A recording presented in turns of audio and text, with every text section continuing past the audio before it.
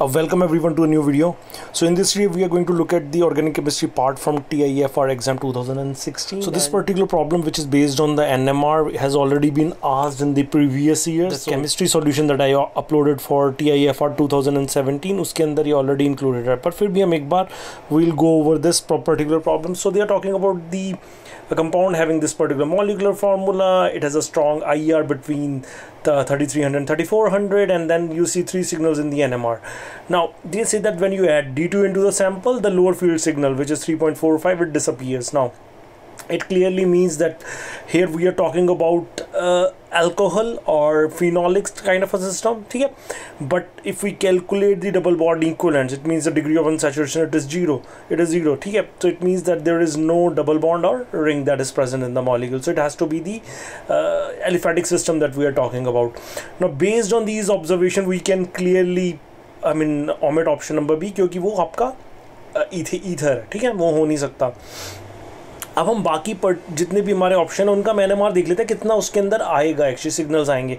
For example in the case of 1,4-pentanediol, so we are going to C since it's a symmetrical structure, अगर मैं यहाँ से इसको divide करूँ half में, it's a symmetry it has a, so it means what we are going to C is total 4 signal, 1 signal for two hydroxy groups, 1 signal for these 2 methylene groups, and 1 signal for these 2 methylene groups, and 1 for the central methylene group. So total 4 NMR signals. So option 1 can also be neglected because in NMR we should see only 3 signals.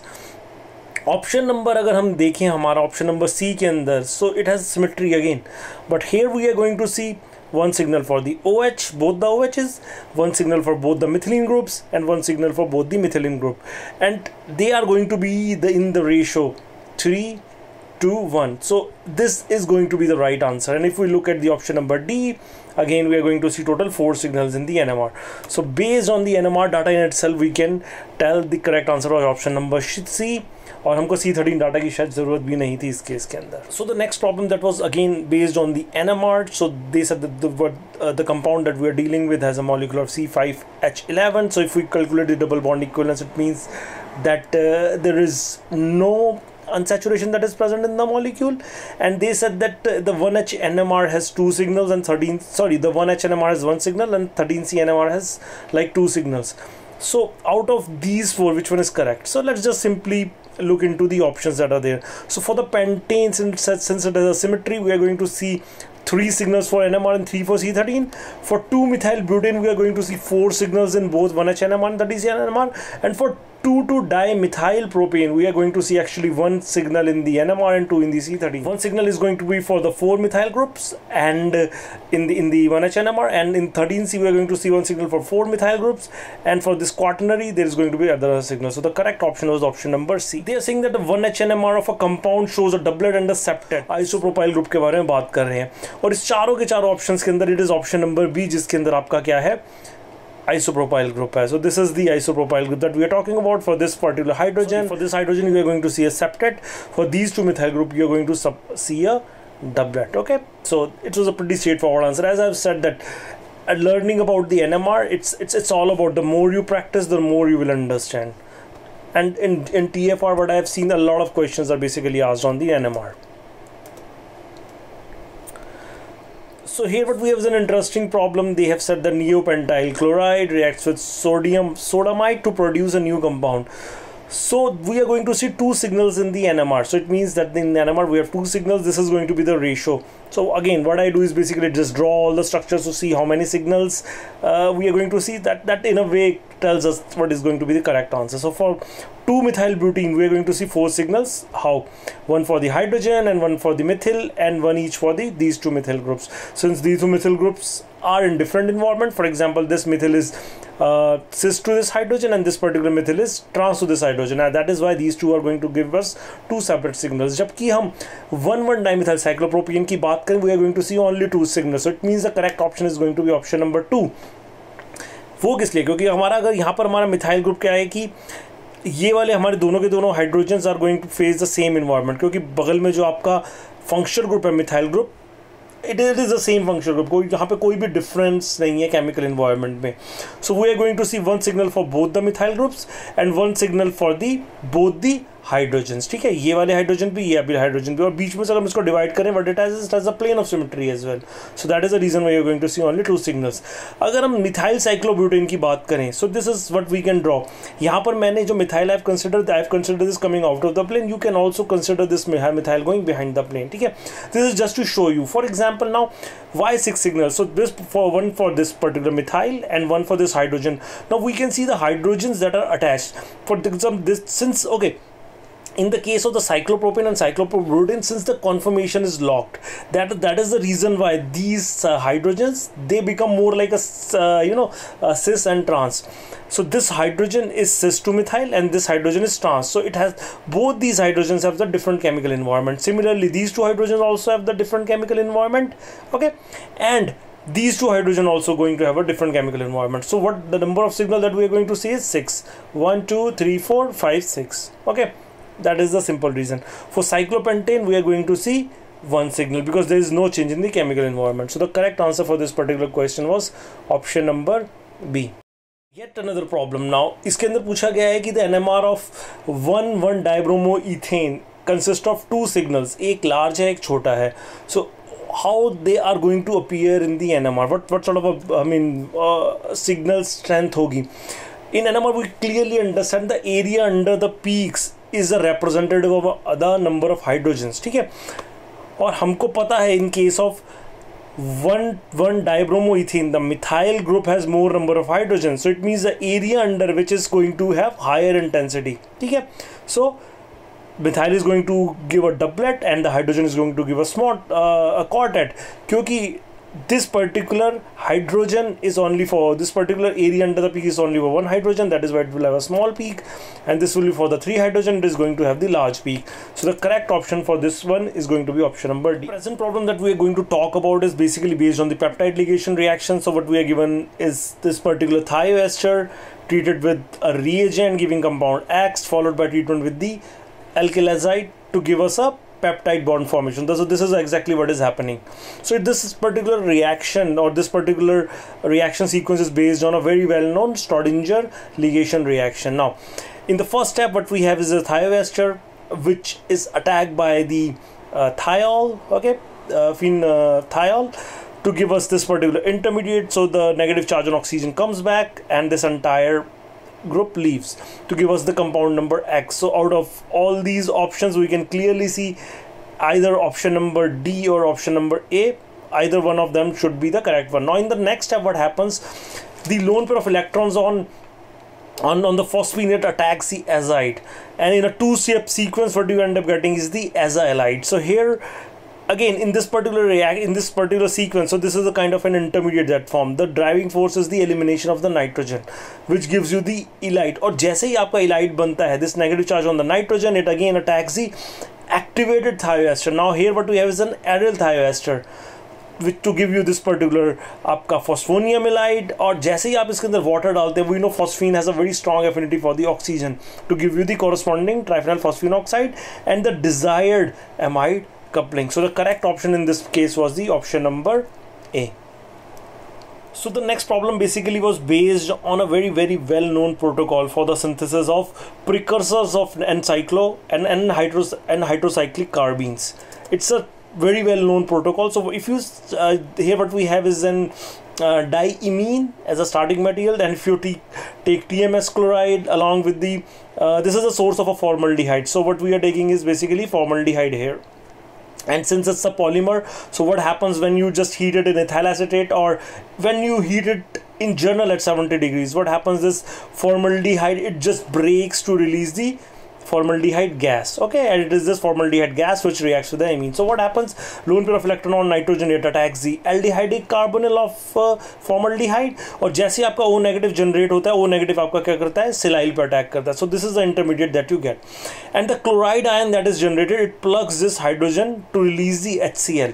So this is the intermediate that you form, and as soon as this intermediate is formed, it undergoes 1,5 dipolar cyclization. where the 6 pi electrons are involved. So this negative charge, it attacks the nitrogen, these pi electrons they move, and the nitrogen takes back a lone pair of electron to give you this particular intermediate. We clearly know, since we have an HCl inside the media, and we know TMS ethers can be easily reproduced using HCl. So what happens? Oxygen gets protonated to give you this intermediate, lone pair of electron charge, they come back to release the TMS, hydroxy TMS, okay? And what you end up getting is the formation of this compound, which is the precursor for the n-heterocyclic carbenes. So the correct option in this case was option number C. So the next problem was based on a chemistry that we have, read quite a lot. So if we start from, they say that the reaction between the cis-butene within singlet and triplet methylene groups, what are the product we are going to get? We clearly know that with the singlet carbenes, the reactions are stereospecific in nature, so we generally end up getting only one product, and with triplet carbene we get the stereoselective products, so we get two products. And how does this happen? For example, singlet carbene, it reacts with butene to give you single product, and with triplet what you get is the mixture of product. Why does it happen? For in the case of the triplet carbene, we know दोनों के दोनों जो हमारे free radical होते हैं, they are nothing but they have the electrons in the same spin. ठीक है, same spin में क्या होता है? This is the intermediate that you form. उसके बाद आपका क्या होता है? स्लो स्पिन इन्वर्जन होता है, एंड जैसे ही आपका स्पिन इन्वर्जन होता है, they form this carbon carbon bond to give you this particular compounder. वो कैसे होता है? So there is a possibility that when you have this particular intermediate, जिसमें मिथाइल आपका क्या है, both the methyl are on the same side. Okay, अब आपका क्या हो सकता है कि आपका there can be an equilibrium between these two states. ठीक है, आपका फ्री रेडिकल यहाँ है, आपका ये पर्टिकुलर बॉन्ड क्या हुआ, आपका वो रोटेट हो गया. ठीक है, जब जिसकी वजह से दोनों के दोनों आपके मिथाइल ट्रांस हो गए. और इन बोथ दिस केसेस आपका क्या होता है? Then there is a slow spin flip. ठीक है, जैसे ही आपका स्लो स्पिन फ्लिप होता है, what do and up getting is the formation of mixture of डाइस्टीरियोमर्स. मतलब आपको दो प्रोडक्ट मिलते हैं जब भी आप ट्रिपलेट कार्बीन के केस में करते हैं. जबकि in the case of triplet carbene, क्योंकि जो दोनों के दोनों आपके रेडिकल हैं, both of them are paired, that is the reason why they are stereo specifically added on to the olefin to give you the single product. So the correct option in this case was option number A.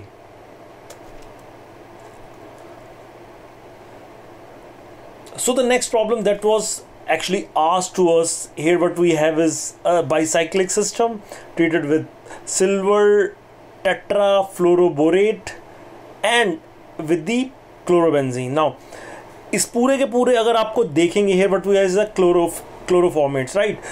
अगर हम क्लोरोफॉर्मेट के अंदर से क्या होता है, आपको one of the intermediate we know is there is a possibility of the elimination of CO2. Actually अगर हम इसी चीज़ को देखें तो we can clearly no option number A is the correct option.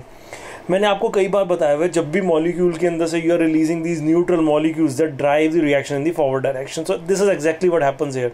So when you are adding the silver टेट्राफ्लोरोबोरेट here, borane, sorry, when you add like silver tetrafluoroborate here, so what happened? It coordinates to the chlorine and it triggers the elimination of CO2. so आपके ये जो आपके electron यहाँ आते हैं and the chloride is taken, so the silver chloride is being ejected out of the system along with the CO2. so what do you form is this particular carbocation. आपका जैसे ही carbocation ये बनता है, this is an electrophilic substitution takes place to give you this particular compound. now हमारे इस वाले option के अंदर भी AgCl दिया हुआ था जो एलिमिनेट हुआ, लेकिन हमारा कॉरस्पॉन्डिंग ऑप्शन वहाँ पे हमारा मैच नहीं करता. ठीक है, so the correct option in this case was option number 1. ठीक है, सो द नेक्स्ट प्रॉब्लम जो हमसे पूछा गया था, हमसे पूछा गया है कि what we have is this phosphine ligand, we are treating with PBr3, and what we have is a cyclohexene, right? Actually this is a well known protocol for the formation of these type of ligands. So what we have happen in the first step, the phosphine it attacks the phosphorus X minus leaves. Okay, so this is an intermediate at home. उसके बाद जो दूसरा phosphine होता है, it again attacks the phosphine, the other one leaves. तो आपके जो दोनों के दोनों आपके क्या हुआ कि हेलाइड आपके दोनों के दोनों लीव हो गए हैं. So what happens, one of the halide it attacks the X to release the X2 gas. So in this case हमारा क्या है, यहाँ पे हमारा ब्रोमीन रिलीज हो रहा है. ठीक है, और जो हमारा एक्स्ट्रा ब्रोमीन रिलीज हो रहा है, दैट ब्रोमीन को हम कैसे हम रिएक्शन में से बाहर निकालें. तो हम क्या करते हैं, हम रिएक्शन के अंदर साइक्लोहेक्सीन डाल देते हैं, जिसकी वजह से हमको पता है कि bromine reacts with this cyclohexene to give you the formation of dibromo compound. So this is a very very good method for the synthesis of such phosphine salts. ठीक है, इस तरह के phosphine salts को बनाने का, ठीक है, बहुत अच्छा मेथड है ये वाला. ठीक है, और यहाँ पर हम देख सकते हैं कि साइक्लोहेक्सीन का रोल ही ये है कि जो आपकी ये जो ब्रोमीन जनरेट हो रही है उससे रिएक्ट होकर to give you the trans dibromo compound. ठीक है, so basically this is the good method for generator off this compound. और ये वाला आपका यहाँ से लिया गया है. This is the exact paper from where this particular question was asked, where they tell about the convenient method for the preparation of cyclic ट्राइफॉस्फीनियम bromides. Okay, या आप क्लोराइड भी बना सकते हैं. यहाँ पे आपको PCl3 भी ले सकते थे वो. What is the product of this particular reaction? So here what we have is ammonium borate. हम क्लियरली देख सकते हैं कि जब हमारा ये एक तरह का अगर नाइट्रोजन ने इसके empty p orbital of borane में अपने इलेक्ट्रॉन दे दिए हैं, तो इसको अगर हम दूसरी तरह से लिखने की कोशिश करें तो nitrogen is like a positively charge and bromine become negatively charge. अगर दिस इज पॉजिटिवली चार्ज तो इसका मतलब क्या है, ये वाला हाइड्रोजन हमारा एसिडिक हो गया. और जब आप बुटाइल लिथियम जैसा स्ट्रॉन्ग बेस डालते हैं, what it does, it abstracts this particular proton to give you this particular compound. और इसको हम दूसरी तरह से हम ए बी लिख सकते हैं ऐसे. So the correct option in this case was option number C. Next question जो हमसे पूछा गया है कि about the base peak. We clearly understand the base peak is not the molecular ion peak. It is a peak which has the greatest intensity and it may or may not be the molecular ion peak. और जो last question हमसे पूछा गया था, this is basically kind of question अगर आपने पढ़ा हुआ है तब आपको पता होगा, नहीं तो आपको नहीं पता होगा. सो आई वुडंट बी सरप्राइज कि अगर किसी ने इसको नहीं किया हो. So here what we have is the germanium tetrachloride treated with tributyl tin hydride and dioxane. So basically this is a reaction for the synthesis of germanium chloride dioxane complex.